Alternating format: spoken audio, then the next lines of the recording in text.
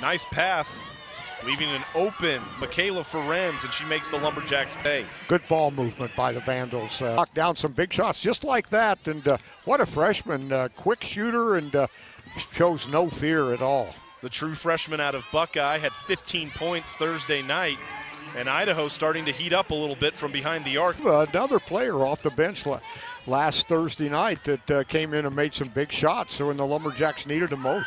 Ferenz once again getting that one to go. We're just going to trade threes here, aren't we?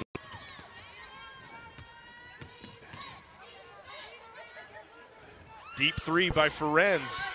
Gets that to go, ending a 3-minute scoring drought. Jacks this evening.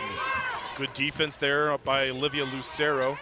Pierce, though, gets a bit of space and nails it. When these Idaho Vandals lock down, 5 to go. Ferenz getting away with a bit of a travel. Pierce straightaway three-pointer gets it to go. And Idaho, credit to the Vandals, they keep clawing, they keep fighting their way back in that rebound. Ferenz in transition.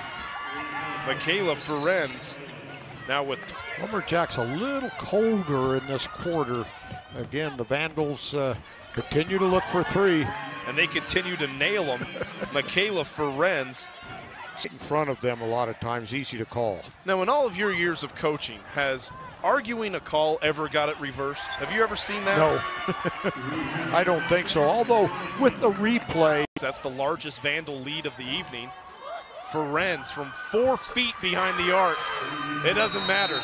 And Robin Bostic and the Lumberjacks need a timeout as they now trail team in the Idaho Vandals. Corner three, gets that to go.